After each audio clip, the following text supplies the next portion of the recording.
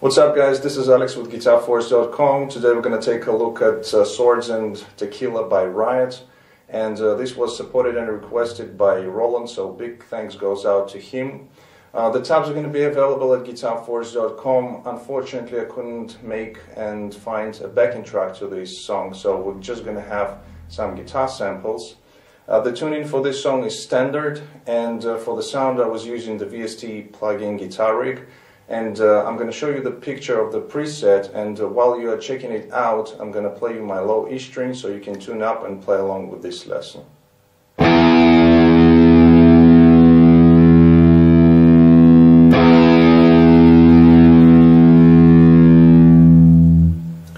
Alright, so without further ado, let's go for the close-up and start this lesson. Alright, so we're going to start off with the opening riff, which goes like this.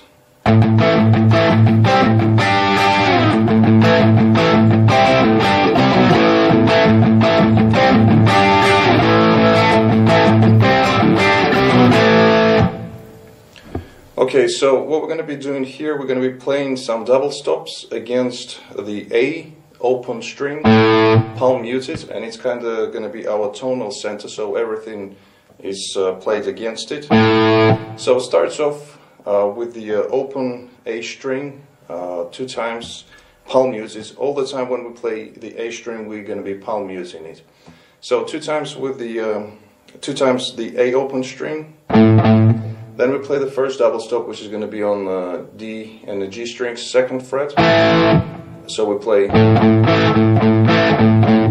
okay, these 2 double stops against the A string. Then we go to the 5th fret, and we're playing the same strings, but we are fretting now the 5th fret. After the 5th fret, we play the A string again 2 times, and then we play this G chord, which looks like this. And we pick it 2 times. Then we return to playing the A string open, and this time it starts off on the offbeat with another open string. So we have 1 open string, and then we are back to the beginning of the riff. So altogether it's going to be 3 open strings. And then we kind of repeat the first part from the beginning, which is exactly the same. When we get to the 5th fret, 2nd time, we play this double stop 2 times. Then we play the A string open once, and then we play the chord, the G chord. And then we have, which is playing the C chord. It's a power chord, C, B to A. And then after that we start from the beginning, playing again the first part, just like we did the first time.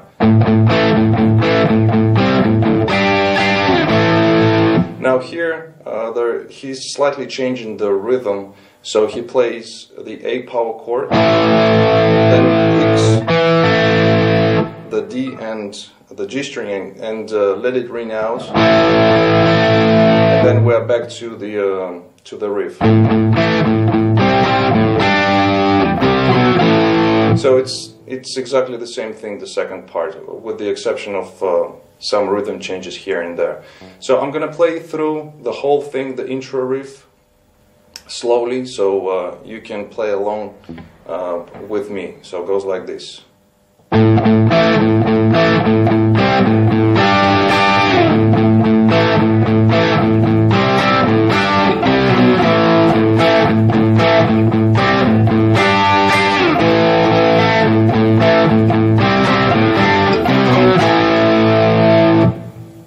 Okay, so during the intro part there is a second guitar which is just playing some power chords, mainly the A power chord, and kind of let it ring out, you know, accent this chord. And then after that we go into the main riff, which is going to be played also during the verses, which goes like this.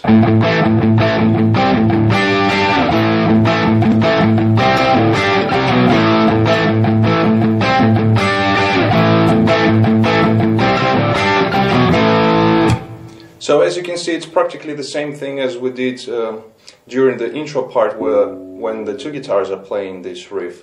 And it's, like I said, exactly the same thing with slight rhythmical variations, but all in all it's the same riff. And then before we go actually to the first verse, we have a transition which goes like this.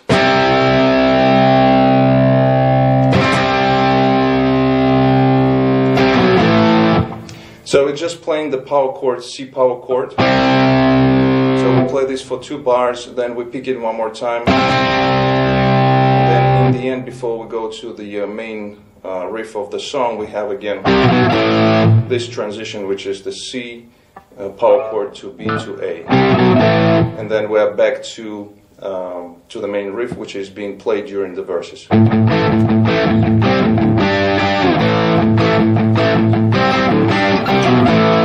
Same thing. After that we go into the pre-chorus, and the pre-chorus goes like this.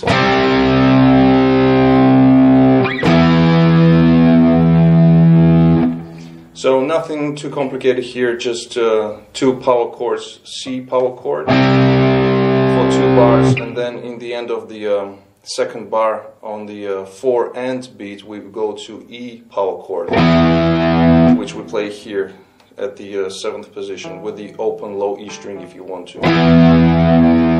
Alright, after that we go into the chorus itself, and it goes like this.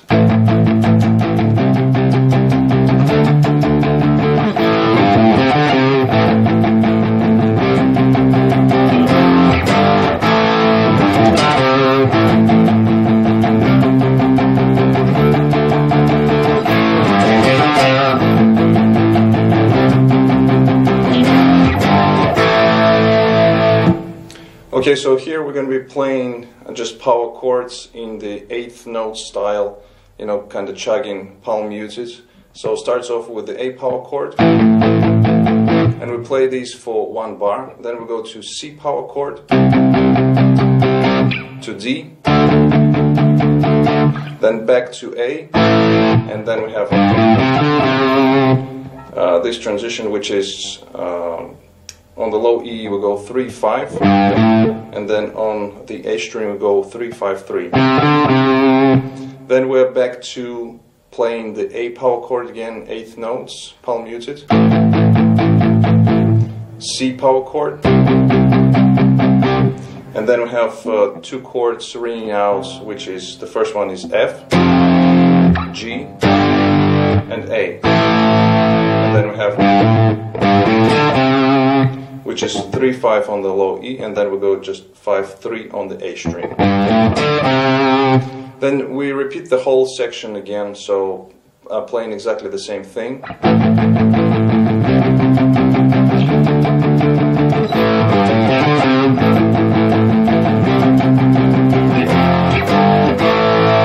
And then second time we just play these chords F to G to A, and let it ring out, and after that we go into the again intro riff, which is practically the same thing as we did during the intro, but it's slightly different in rhythmical figure again. So I'm gonna play it through and just gonna explain where the differences are. So it goes like this.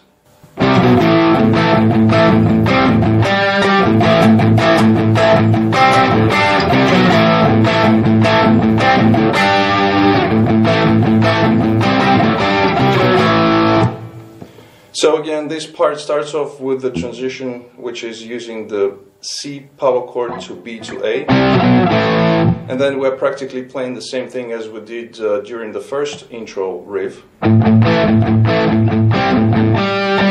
Now, when you get to here, instead of playing the G power chord, he just plays 2 single notes, which are on the 5th fret of the D string, the G note, and then goes right into playing the chugs on the A string with the power chord, like that.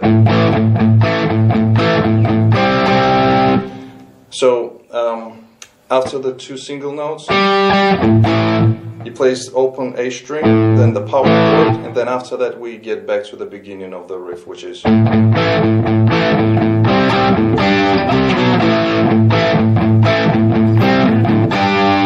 Now second time when we get to the G chord, he plays the G chord once, and then he's using the whammy bar to create 2 dips. So presses on quickly and releases the whammy bar, the tremolo arm, 2 times.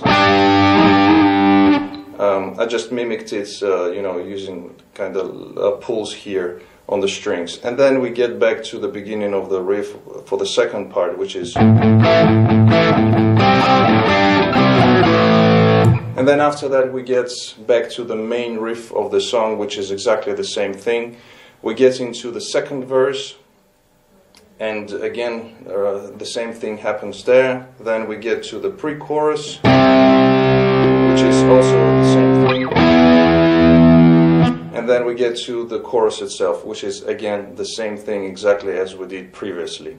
After the second chorus we have a transition before the solo, just using some power chords, and it goes like this. So just 4 chords, starting off with the F power chord, going to C power chord, then we play E, and then B flat, and stay on this chord before we go into the solo. Alright, so after that we go right into the solo, and we're going to break it up into licks and phrases, and then I'm going to play the whole solo slowly. So the first phrase goes like this. Starts off with the 5th fret on the low E string with some added vibrato, then we go to the 8th fret, then on to the A string, 5 to 7, and then 7 on D. So far we got this. Next phrase goes like this.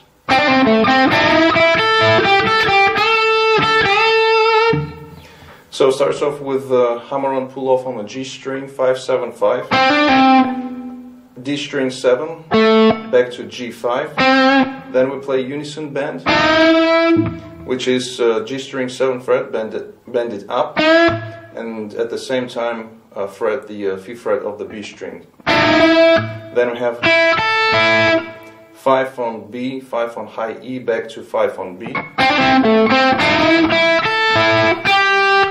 Then we play 8 on the B string, 5 on high E, back to 8 frets on the B string, and then we bend it up. Then we pick high E on the 5, on the 5th fret, and then bend the B string on the 8th fret again. So slowly gonna be like this.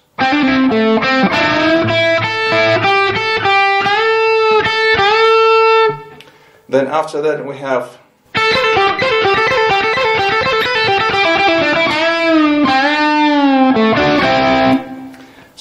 series of repetitive licks. So it's hammer-on pull-off, 5, 8, 5 on the high E string, to the 8th on the B string, and we play this lick for 4 times. Then we have,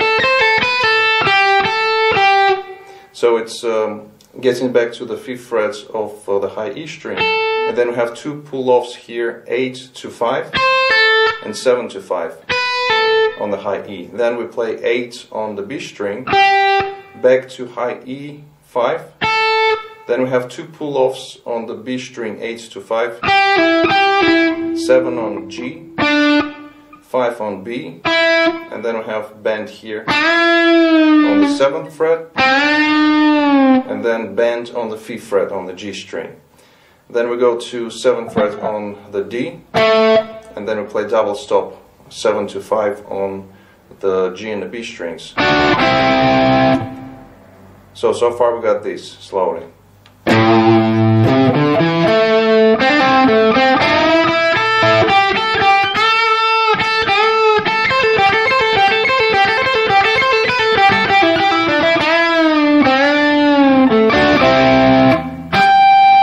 Then the next part, we have a harmonic here on the 5th fret of the G string. If you get the B in, it's okay as well. And then use your whammy bar, just to create a dive bomb, a little slight dive bomb here. Then after that we go into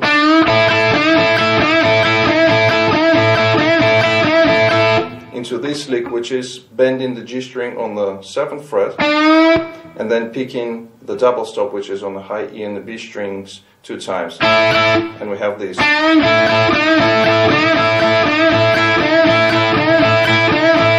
So we do this for a few bars, and then after that we have it's just so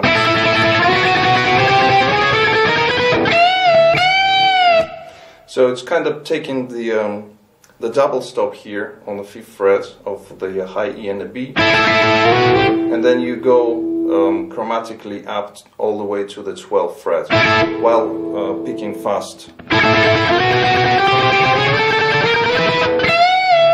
And then in the end we have just a bend here on the 12th fret of the high E string.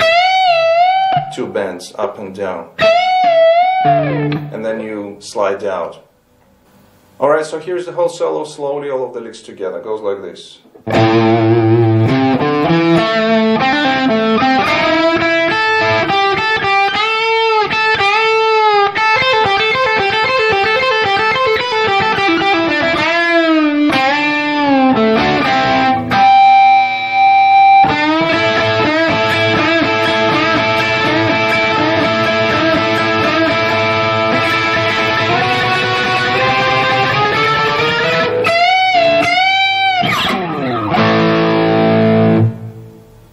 Okay, so after the solo we get back to playing the pre-chorus, which is exactly the same thing. Starts off with the C, going to E, and we're playing practically the same thing as we did previously. So we go into the chorus, the last one, and then in the end of the chorus we have a ending which goes like this.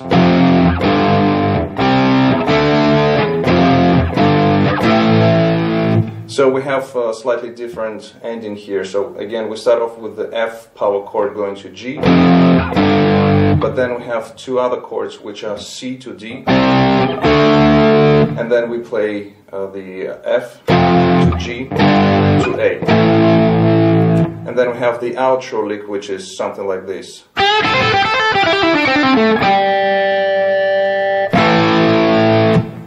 So it's just you know, the outro lick, which is we can break it down like this: bending the B string on the 8th fret, then we play hammer-on pull-off 5/8/5 on the high E string, going to B string 8, and we play it 2 times.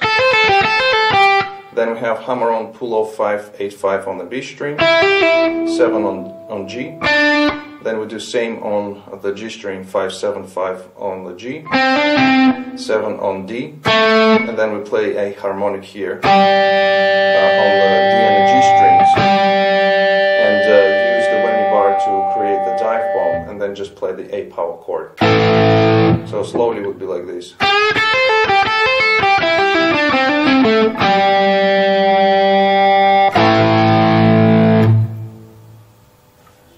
Alright guys, so that was it for this lesson. Hope you liked it. If you did like it, give it a thumbs up. Also comment, share, subscribe if you're new to my channel. Don't forget to visit GuitarForce.com for more guitar related stuff. In the meantime, I'll see you again. Take it easy, and as always, let the force be with you.